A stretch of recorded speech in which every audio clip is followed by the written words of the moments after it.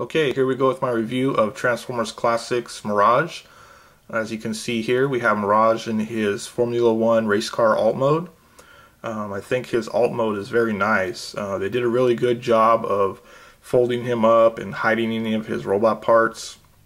It's a very clean looking alt mode. No, like I said, nothing really hanging off of it that kind of makes it obvious that he's a robot. Let's go ahead and zoom in here a bit and kind of take a look at some of those features and talk about that a little bit. You can see back here, one thing we'll start off with, first of all, on the little spoiler, it says Witwiki spark plugs.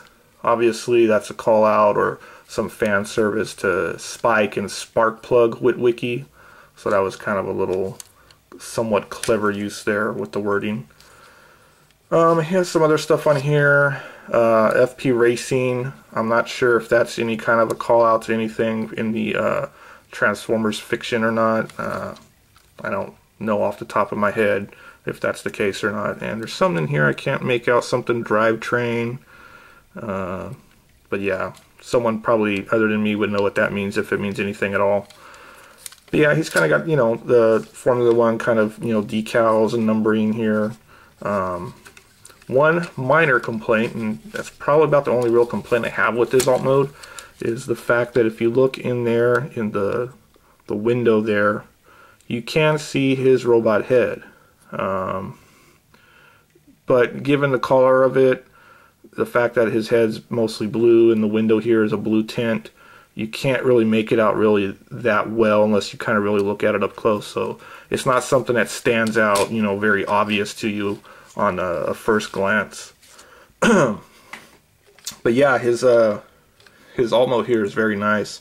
It does roll pretty well, so that's a good thing. If we look here at the rear, they did a good job of filling out any, you know, gaps or anything. You got the little tailpipes here, exhaust coming out of the back.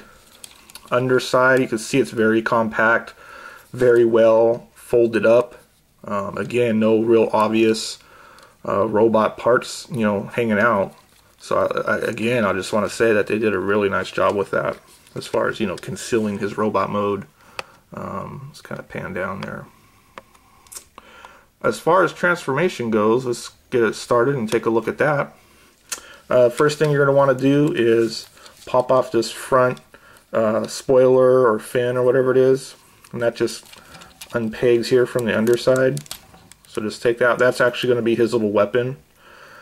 If there is another complaint I have with his alt mode or the figure in general, it is the fact that this part of the car is a weapon. So in a sense, it kind of sucks that if you lose this, you're kind of losing the front end of the car.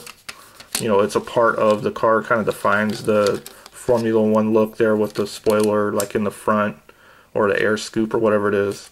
So yeah, that's the only other really complaint I would have.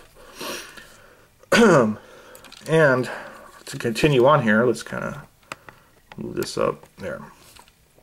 What you want to do is kind of unhook this spoiler in the back if you can. Let's see, just kind of pull it apart there, and it's on little ball joints. And here's his legs here. You'll kind of see in there they peg in. Just kind of separate that if you can. And really all you got to do is kind of just lift this whole part back like so, and just kind of unfold everything. And there's another hinge back here, and just fold it down. And do the same on this side here, like so. And that's pretty much his legs there. And then you just kind of, it's just a matter of adjusting these spoilers up in here like that to form his feet. It does have the Autobot rub symbol there, so that's a nice little feature. As you can kind of see, the transformation is pretty simple, but it's very effective, and it does a good job of, you know, transforming him. Let's turn him back around here, and right here is his arms, if you can't already tell, and they do have a little post here that hold him in place, so that's good. But basically, you just kind of pop these out from that little slot in there like that, and then you can just kind of rotate those around like so. Let's move that up a little bit more. It's starting to fill out here.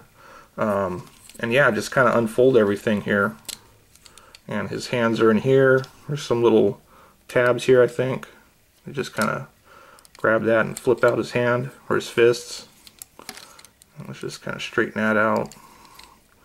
Let's get his other fist here if we can. Pop that out. Oh. This one's a little stiff, doesn't want to kind of come out. Oh. There we go. And right here is his shoulder joint. It's on a ball joint, so just kind of fold it out of there. It kind of snaps in there, so just kind of fold it out and up. And you want to turn his whole waist around. Okay. And then the next part is this here will actually become his chest. This area right in here. And this just kind of rotates around in on itself. So you just kind of, like I said, rotate that around like so. And let's see, his head is actually up in here in this part, and this will actually separate from this little wheelbase in here in the front, whatever it is, wheel well, and that bends down, and there's his head. And then you just got to kind of rotate all this. Let's move his arms out of the way so they don't hit those tires, and kind of just bend it down like that and fold that down till it meets there in his chest slash abdomen area.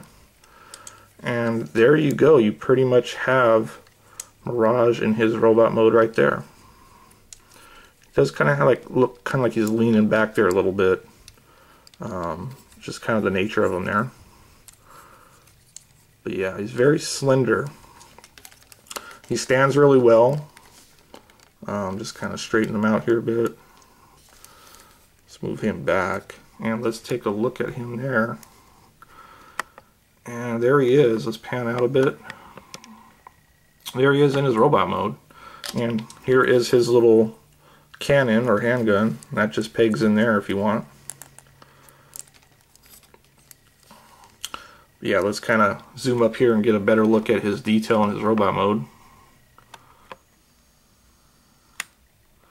So yeah, there you go. The only complaint I kind of have with his robot mode is his head. It's a nice head sculpt, but overall it's kind of a little small for his body. I mean, relative to the rest of his features and proportions, I think they could have made his head just a little bit bigger. I mean, you know, his hand, where you look at his fist here, it's almost the same size as his head. So yeah, I would think his head should be just a little bit bigger. It does kind of, when you look at him overall, if you kind of pan out here, it is kind of rather small compared to the rest of them. So yeah, he's got a little tiny head. But it's not bad looking. But let's zoom back in here. But yeah, he's very nicely sculpted. I do wish this could have maybe folded down a little bit, but it doesn't stick out that bad. Just kind of turn around here in the back. You can see the light piping in here for his eyes.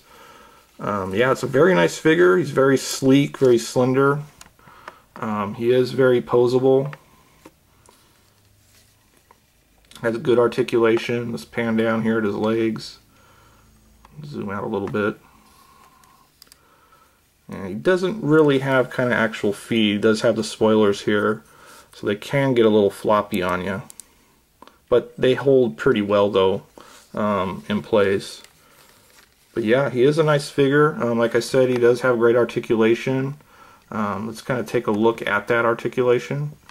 Basically, he can move around the shoulders here, 360. It is on a ball joint, so pretty free range of motion.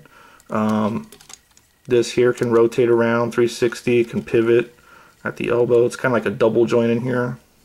The wrists don't move other than just folding in for the transformation. I think he can pivot. Yeah, he can pivot around the waist.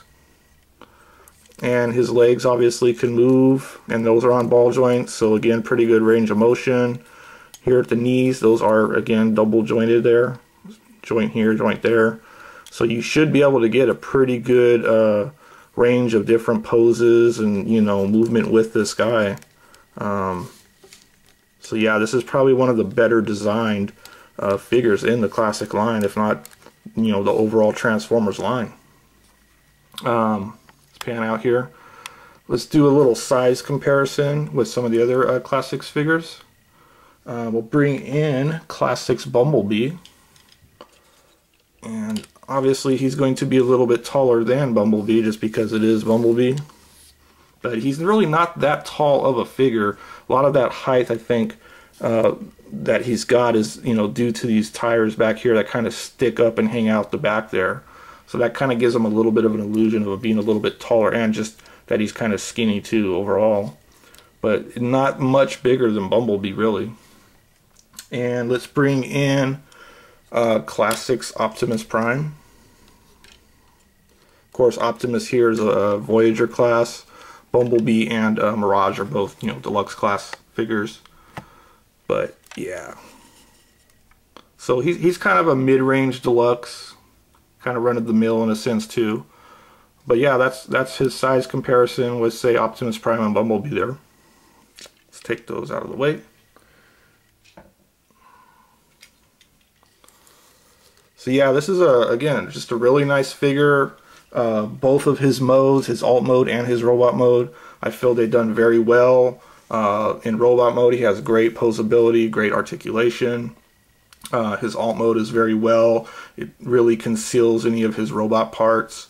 So yeah, if you can get a hold of this guy, pick him up. I think he's a nice addition to the Classics line and just your, you know, Transformers collection in general.